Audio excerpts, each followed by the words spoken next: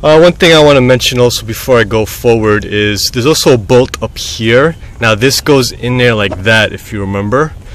This is going to be a pain in the ass to get to. You're going to need a long extension to get to that.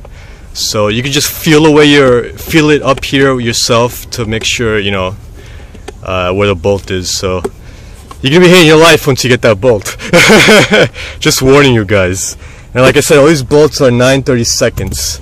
So let's put that aside for now. And the last thing over here is there's 4 bolts holding this thing in place. It's pretty much, there's like a bracket that holds the whole heater core in place. There's 1 bolt that goes here, 1 bolt goes on top. So for that bolt you're gonna need, for these small ones you could need you know, an extension like this, and for the other ones you could use a small little extension to get the one up there. And I got the other ones out here also. There's a bolt there and a bolt up there. I don't know if you can see the top one. There's a bolt up there. So there's 4 bolts that hold this in place once you get to this. So now all you have to do is pull this out, which will take a little finagling. And if you have a buddy in the back helping you pull this out, it'll go even easier, this job. Just to push the heater hoses in. So here it is.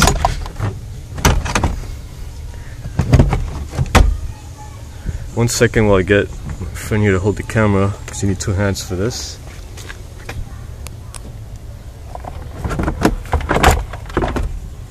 And whoa, that's what it looks like. Yeah, be careful also, antifreeze gonna spill out. So I really don't care about the carpet in this car, so it doesn't really matter. And to take this off, these also I believe are 9/32. Yes, they are. So you could just undo these. And there's a bracket here, you undo that, and this whole thing comes off. And put the new one on. Make sure when you get the new part, it looks similar to this, because sometimes you get bad parts.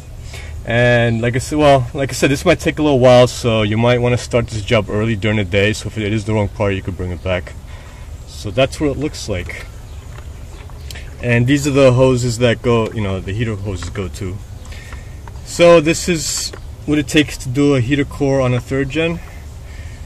Thanks for watching. Subscribe to my channel. It's free to subscribe. Check the box. Also like me underneath. Also, I hang out at NewYorkThirdGen.com.